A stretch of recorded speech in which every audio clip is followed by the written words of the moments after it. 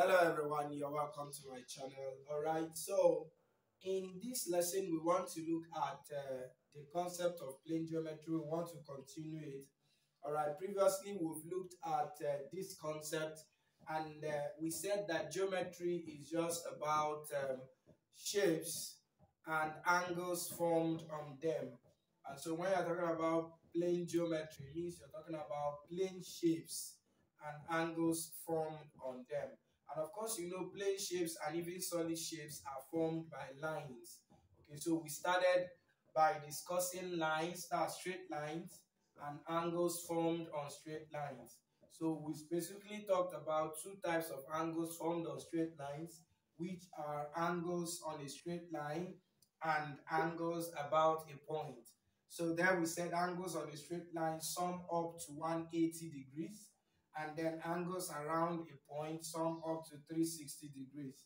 So depending on which one you are given, so you should be able to know what to do. All right. So, but in this video, we want to push it a little bit further to angles formed on triangles. All right. Of course, you know that a triangle is also a plane shape.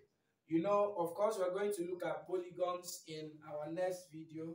All right. So now, under polygons, you have polygons of 3 sides, 4 sides, called quadrilaterals, 5 sides, pentagons, 6 sides, and so on. So we are considering triangles, that's polygons of 3 sides. Okay, so now recall that, like I said, in geometry, we are basically talking about shapes and angles formed on them. So, and for you to be able to discuss these angles, you need a set of theorems that tell you how to, do arithmetics or mathematics with the angles formed on these shapes.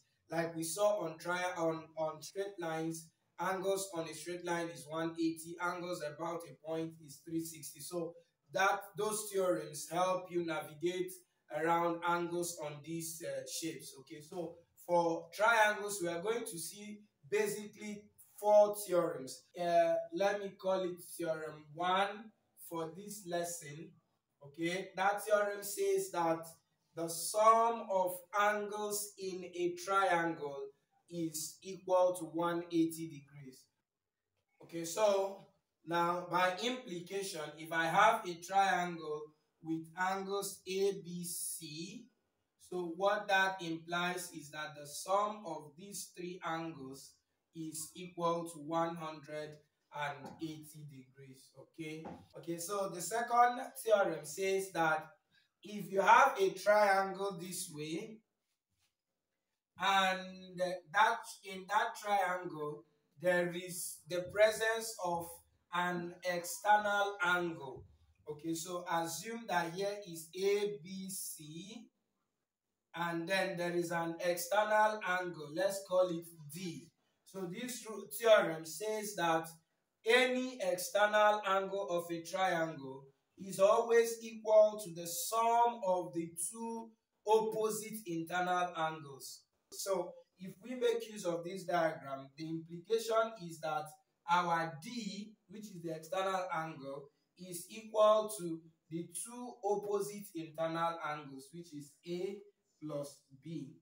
So before the third theorem, we're going to do a definition. All right, and what is that definition? Okay, so now note that this symbol here represents triangles. All right, so like I said, isosceles, 2 sides are equal. Now equilateral, all 3 sides are equal. So now in maths, we represent equal sides using a stroke, a line stroke. So assume that these are the 2 sides that are equal. So you use that kind of line to show that the 2 sides are equal. Now, this the third side is usually called the base of the isosceles triangle, no matter where it is facing. So even if I have something like this, and these 2 are equal, so this is still called the base. So while here, where the 2 equal sides are meeting, is called the vertex. And so the angle formed here is called the vertex angle.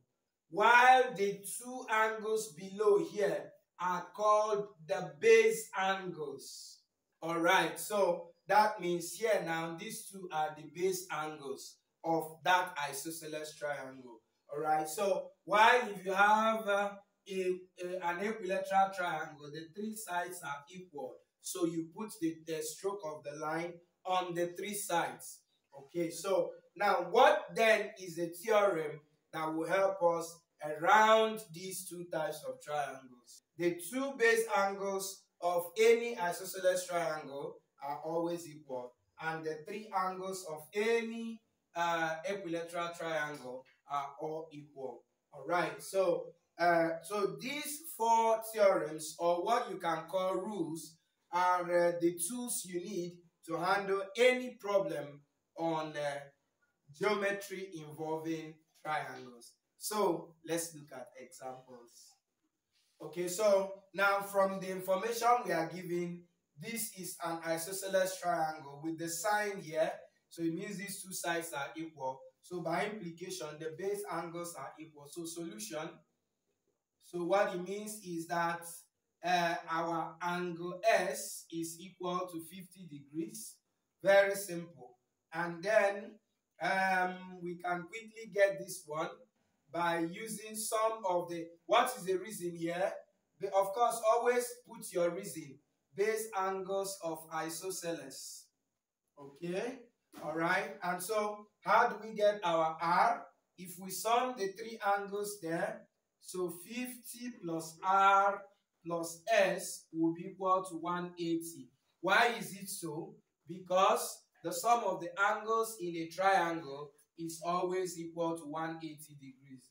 And so if we bring in our S is 50, so we'll have 50 plus R plus 50 is equal to 180.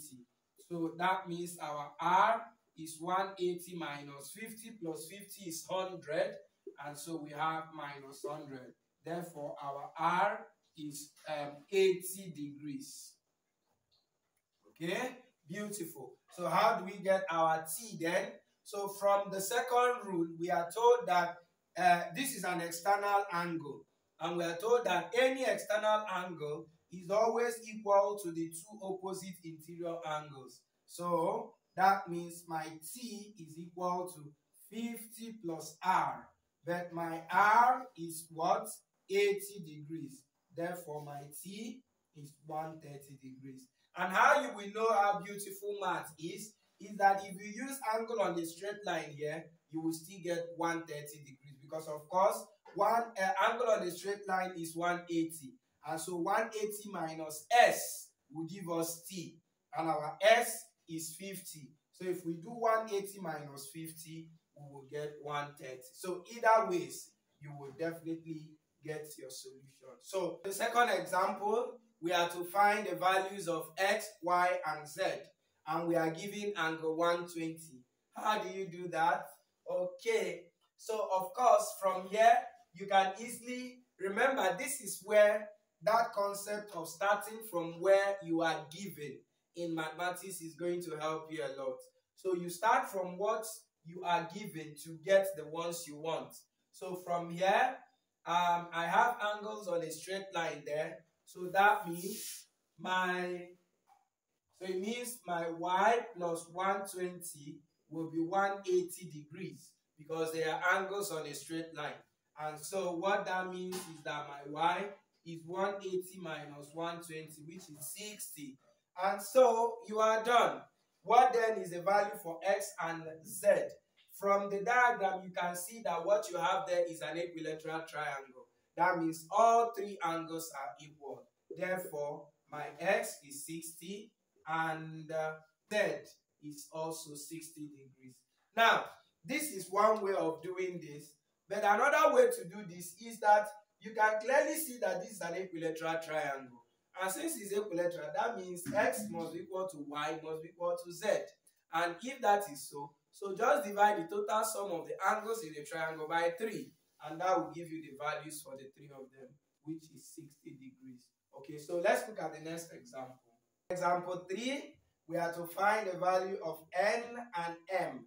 Now, meanwhile, please take note that if you are not given an information, especially when it comes to geometry, please don't assume. No matter how clearly the angle looks like a right angle, don't assume it if you are not told. And how do we tell you that an angle is 90 degrees? Is by putting the sign here, the perpendicularity sign. And if it is not included, don't assume anything. All right, so here we are only given angle 35, and so we are asked to find N and M, and we are also told that these sides are equal. So what are we going to do here to be able to get what we want? First of all, it's important to note that since these two sides are equal, therefore this angle must be equal to this one. So I can call here M also. And if I do that, what it means is that, please watch also. So you are going to observe that these two sides, that's from here to here, is also equal to from here to here. Therefore, this base angle must be equal to this one. So here is also 35. So you can clearly see that our M is equal to, that's this M, is an external angle to this triangle here. If you draw out that triangle, you are going to have something like this. So this M is an external angle to them. And so it will be equal to the sum of these two opposite interior angles. So this is 35 plus 35. And so our M is equal to 70 degrees. And if our M is 70, recall that this is another triangle. So the sum of the three angles there will be equal to 180 degrees. And so this is 70, 70. So I have 140 plus N is equal to 180.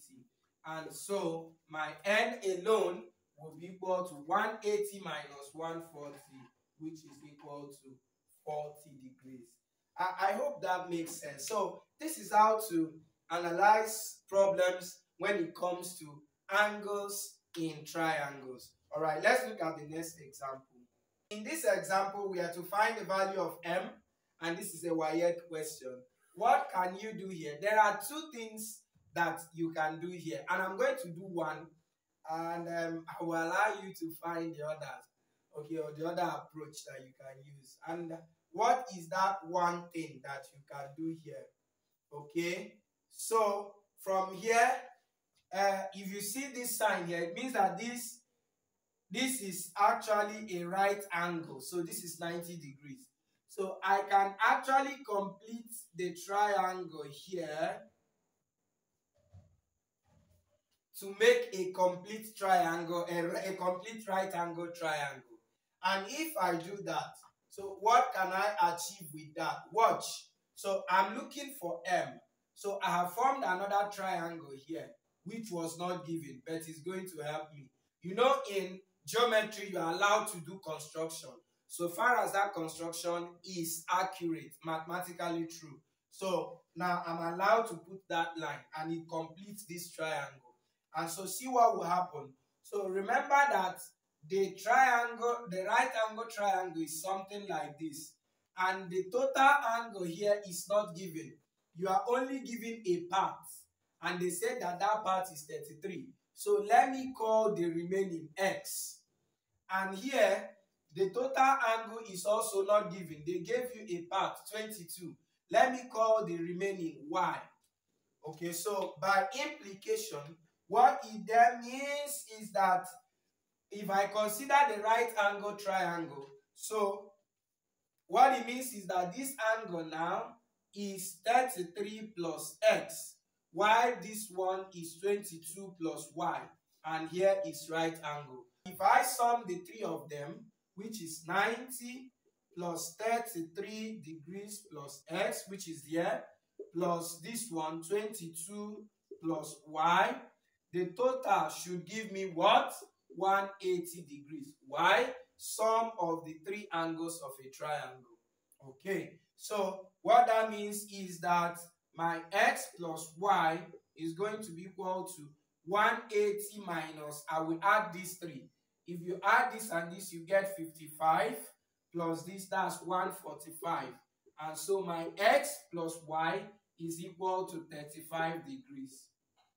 See where I'm going. I want to get m. So now to get my m, if I add x and y and m, that's another triangle. And so I'm going to get another 180 degrees. So also, you can clearly see that my m plus x plus y is equal to 180 degrees. But I already have a value for x plus y. And my x plus y is 35 degrees from here. And that's equal to 180. Therefore, my m is actually equal to 180 minus 35, which is the 145 degrees that we had here originally. All right, so that's a very beautiful question, involving angles in a triangle. So, all of this is just understand those theorems, and when you're given a diagram, you will now be looking at how can I apply those theorems that you know. You don't do anything outside the theorem. We had already done, like I said, angles on a straight line, angles at a point, and now we have done angles in a triangle, external angle of a triangle, and the rest. I can actually apply external angles of a triangle to this diagram, and I will get the same answer. All right, so finally we have this diagram. So we are asked to find the value of angle. This is a representation for angle APB. So you must also learn how to name or label angles. For instance, here I can call this angle ACB or ACP, and I can call this one, there are two angles here. So the one that is 46 is actually BAP. Then this other one is CAP, and so on. So the angle APB is APB. That's this one here. Okay, so that's what we are asked to find. All right, what do? This is very simple. And what is the concept there? If you watch here, you have about 3 triangles here. The big one, then this small one, and then this other one. Okay, so now the 3 strokes is telling you that the 3 sides of the bigger triangle are all equal. So by implication, the 3 angles are all also equal. That means each of them will be 60 degrees. And so here will be 60 degrees. And that's all. So that means, let me call here x, the one I'm looking for. So if I add 46 plus 60 plus x, that will be equal to 180. Because this is also a triangle. And so sum of angles in a triangle is 180. And so this is going to give me 106 plus x is 180 degrees. Therefore, my x is 180 minus 106. And that is going to give me 74 degrees. All right. So that is what we have for this particular lesson. Concept of the geometry on triangles. In our next video, we are going to see polygons and then other concepts, and then we'll begin to look at other plane geometry, angles formed on parallel lines. But before then, there is an exercise for you. All right, so here is the exercise for this lesson. Kindly find the value of angle BXC. Your BXC is here. That's BXC, this angle. Now, what is the meaning of this? This sign here is showing you that this angle is equal to this angle. And this sign here is showing you that this one is equal to that. That's the meaning of that. Okay, so put in the comment section your solution for angle BXC. We'll see you in our next video. Bye.